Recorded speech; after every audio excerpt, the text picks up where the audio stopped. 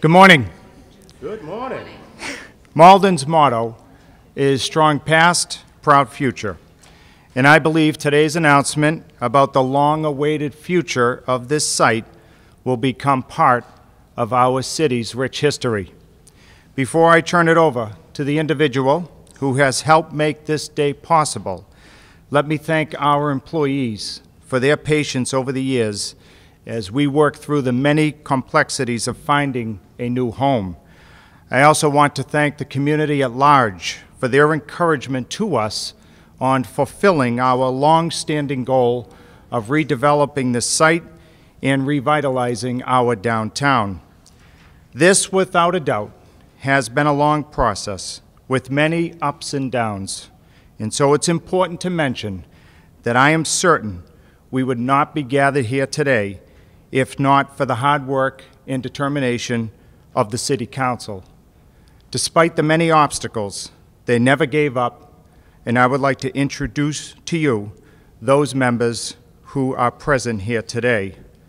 First, the City Council President, Neil Anderson.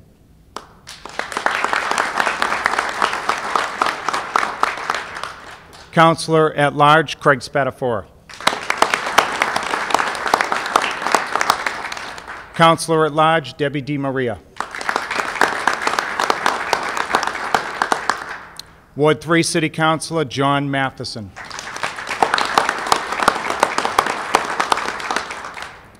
Representing the downtown, Ward 4 Councilor, James Nestor. Representing Ward 6, Neil Kinnan. And representing Ward 8, Jadine Sika. And representing Ward 5, Barbara Murphy.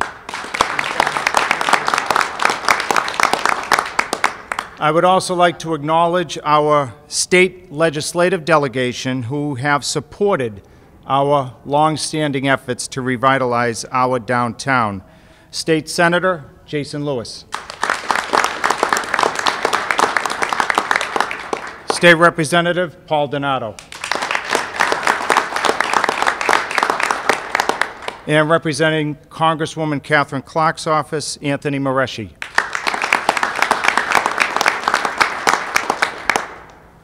Jefferson Apartment Group, who is the developer for this site, deserves credit as well. Most developers in this fast-moving economy might have moved on by now, but they never did. And for that, we are grateful. We are excited and look forward to working with them, as I truly believe they want to fulfill our vision of making this area the cornerstone of the downtown. And at this time, I would like to recognize Sandy Silk, Vice President, Development Partner of Jefferson Apartment Group. Thank you, Sandy.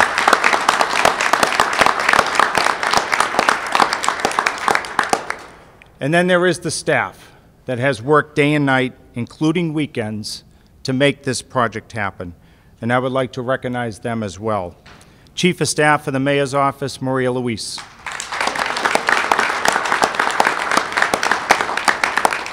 Our Strategic Planning Analyst, Ron Hogan.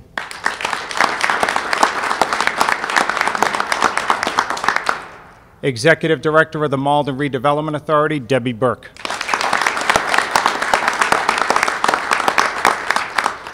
And our Assistant City Solicitor, Tom Brennan.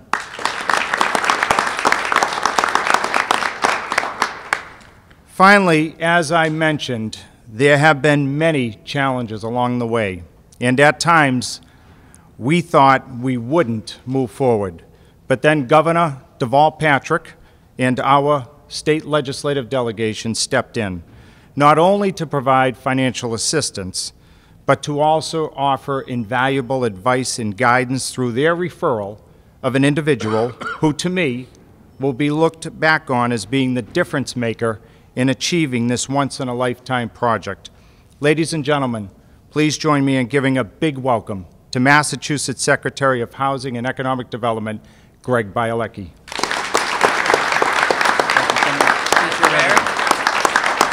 Thank you, Mayor.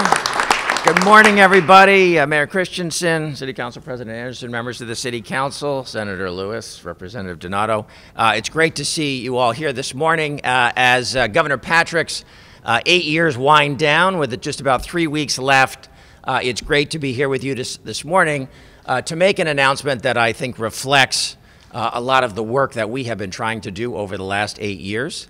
As I hope you all know, one of the very important priorities of Governor Patrick has been to work with our local communities, to invest in them, particularly in their downtowns, whether it's a city or a town, in their downtowns, to create the kind of live, work, play neighborhoods where people want to be and are going to drive our economy forward.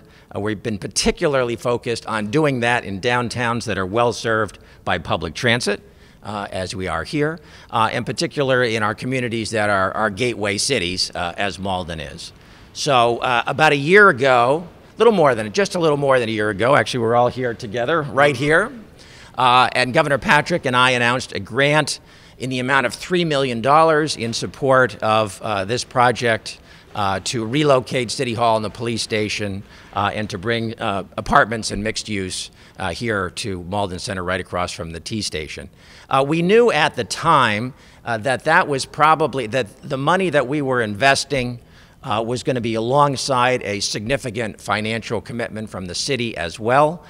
We knew at the time it probably was almost certainly not the number that was going to be sufficient state support to make the project happen, but there were an awful lot of details of the project that had not yet been resolved. And so we made that announcement last year really for two reasons. One was to reflect the commitment of the state, that we were prepared to be financial partners in this exciting project. And the second was as a sign of encouragement, that we believed that what the city was doing was the right thing.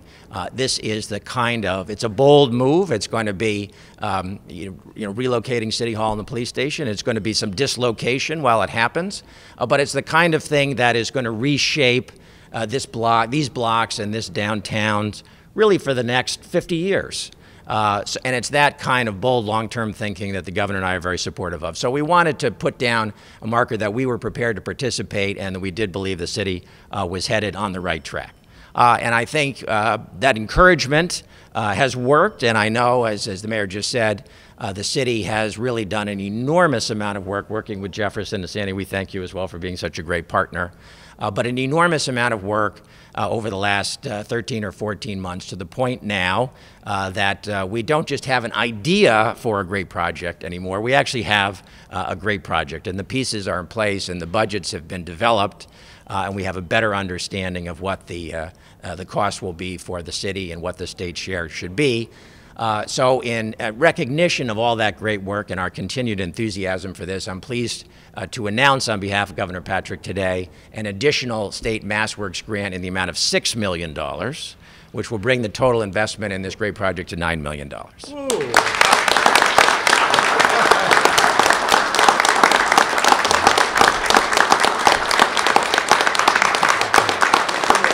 I do. And my sincere congratulations to everyone who's been involved, and I know, Mayor, and you've described all along, it's really been a team effort with you and the City Council, and that's important to us as well. I think that we have found that we are able to be helpful financially to great projects like this at the state level, but the idea and the inspiration and the commitment has to come from the local level. If it's not a project that the community embraces, then despite whatever assistance we might provide, it's not going to happen. So we're very grateful to that. I would like to acknowledge Larry Field, our state permitting ombudsman, who's been our great friend and partner to me in this and many other important development projects all around the state. Thank you, Larry.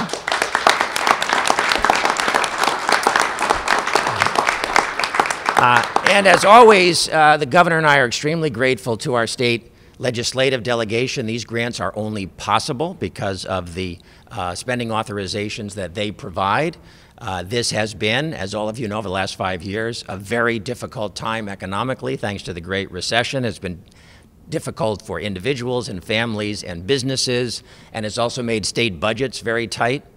Governor Patrick has asked the legislature, even in those tight budgets, to continue to make those investments that benefit our state for the long term, particularly in education and in infrastructure and community revitalization. As I said, the work that we're going to do here will change the face of Malden for literally generations. And so we're delighted that the legislature in particular, Senator Lewis and Representative Donato, have been supportive of that, making the money available so that we can continue to think about what will make Massachusetts successful and prosperous in the long term. So congratulations, everybody. Thank you so much.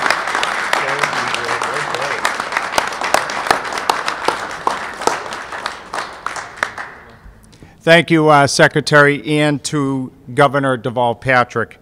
Again, it was the willingness of the governor and yourself to stay with us that helped make this day a reality. You have helped Malden take a major step forward in its long and celebrated history, and again, we all want to say thank you. That's terrific.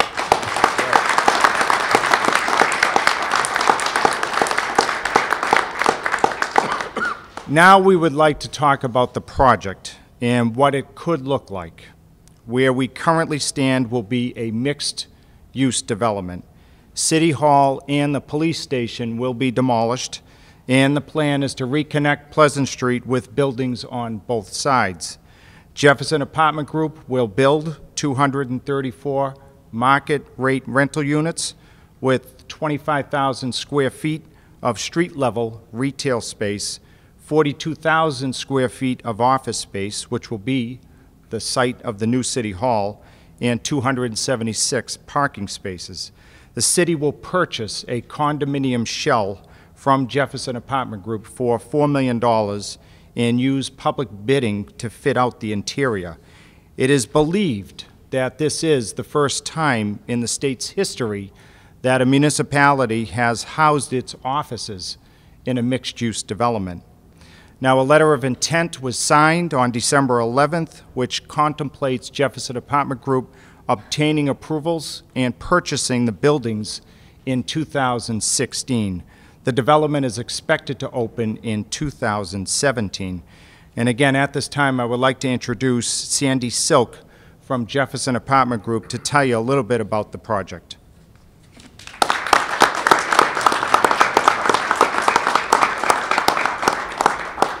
Thank you. It's a great day to be here in Malden. On behalf of Jefferson Apartment Group, I want to particularly thank Governor Patrick, Secretary Bialecki, Representative Donato, and Senator Lewis, as well as Mayor Christenson and the City Council for their respective commitments to this project. We are here today because all of these people were willing to think outside the box and work collaboratively in order to transform Malden Center, and they all collectively had a vision for what that could be. Working particularly in collaboration with the MRA and the mayor's staff, we have taken our initial concept, which was a mixed-use program that included residential and ground floor retail, and transformed that to include an office component. That office component, as the mayor explained, will be sold to the city as an office shell, which will then be constructed by the city and transformed into Malden's new City Hall. If I can ask Senator Lewis to scoot out of the way just a little bit. You can see the rendering on the right shows the view from Commercial and Florence Street looking down a newly created Pleasant Street. The building on the right is what we refer to as, at the moment, as the South Building, which has the majority of the residential units in it. It has ground floor retail that wraps around from Commercial Street up to Pleasant Street to really activate the entrance to Malden Center. And it has approximately 180 units above that retail. There is a parking garage, as the mayor mentioned, that has 276 parking spaces tucked behind that building, which takes advantage of the change in grade between Exchange Street and Pleasant Street. The building on the left, which we refer to as the North Building, is the building where the City Hall office space will be incorporated. There are 54 units of residential housing in that building that are all above the ground floor retail. And again, the retail, the 25,000-ish square feet of retail, will be split roughly equally between those two buildings, with the true idea of creating a gateway into Malden Center and really connecting the dots between the train station that's right here that serves both commuter and subway traffic, and connecting that into the commercial core. We really see this project and this innovative approach to incorporate the City Hall space within the shell of our building as a really innovative approach, which also speaks to Malden's history and Malden Center's history as the center of the city's political and civic heart, if you will. And so maintaining that here and being able to keep City Hall within this footprint, we felt was a really great thing to be able to achieve. And we couldn't have achieved it without all of the people in this room. We believe also that this mix of uses also will serve to enhance the vibrancy of Malden Center, because now there are kind of 24/7 uses with the office space remaining here, as well as the retail and the residential. And it will further reestablish the commercial center. We look forward to continuing to work in partnership with the City of Malden and with the Commonwealth to build upon the work that's already done and to realize the true potential of this project and the transformation of Malden Center. Thank you. Thank you.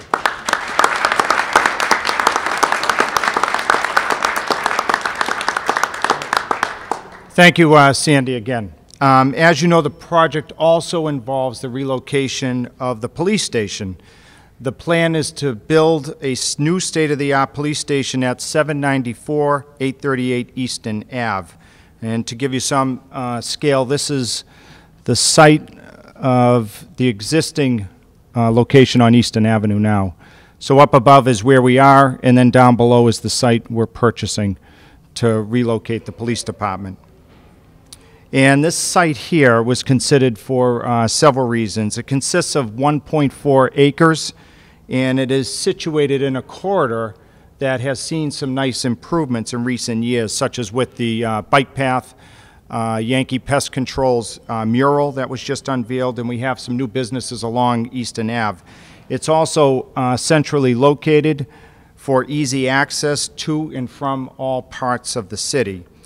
And we believe it is a location well suited for a police station with excellent street frontage and adequate surface parking. Now, there have been no definite designs, but we do have a conceptual drawing of what the police station could look like, and we want to show that to you now. So we are moving forward with the purchase and are currently in the process of conducting due diligence, including environmental testing on the site. The city and the current property owner have signed a preliminary agreement with the expectation that the closing will occur in the spring of 2015. The total cost of the new municipal buildings and public infrastructure is projected to be approximately $31 to $32 million. The city has agreed to a real estate tax abatement with the developer for the value of the residential units. And in addition to the Massworks grants that were announced by Secretary Bialecki, the city will issue a bond for $12.5 million and use the $10.26 million in sale proceeds from the buildings. As I've said, all this has been a joint effort by many, and in particular, the City Council. So at this time, I would like to introduce City Council President Neil Anderson to speak on behalf of the body.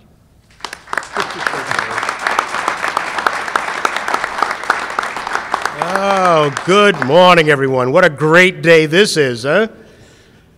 Christmas is just a few days away, but looks like Santa Claus has already been here with, in his bag was a check for $9 million and a great collaborative effort taking place by all of the key players here. And certainly on behalf of the City Council, and many of my colleagues are here to celebrate this day with me and with us all. This couldn't have happened, and it wouldn't have happened had the City Council not been able to work along in this collaborative effort with all the key parties. And without really any further ado, I just want to say how pleased we all are with what we have arrived at. You'd be surprised if you knew all of the twists and turns that we have been through, and thinking about the different models that we were earlier thinking about, whether it was going to be over on Dartmouth Street or Florence Avenue or in this building, and what we've seemed to have come to, and I believe is something that we all feel so very, very strongly about, is a project that makes sense for us here, and it just couldn't have happened without all of the parties being involved and collectively coming to this point in time. So I couldn't be more pleased, and on behalf of all of my colleagues in the City Council, so happy to be here today to do this. Thank you. Thank you so much. Thank you. I think it's appropriate to end this event with a quote by a prominent businessman, Howard Schultz, who I believe was referring to what has been accomplished here in Malden today. He said, when you're surrounded by people who share a passionate commitment around a common purpose, anything is possible. Thank you, everyone, for being here this morning. Onward and upward. Here we go.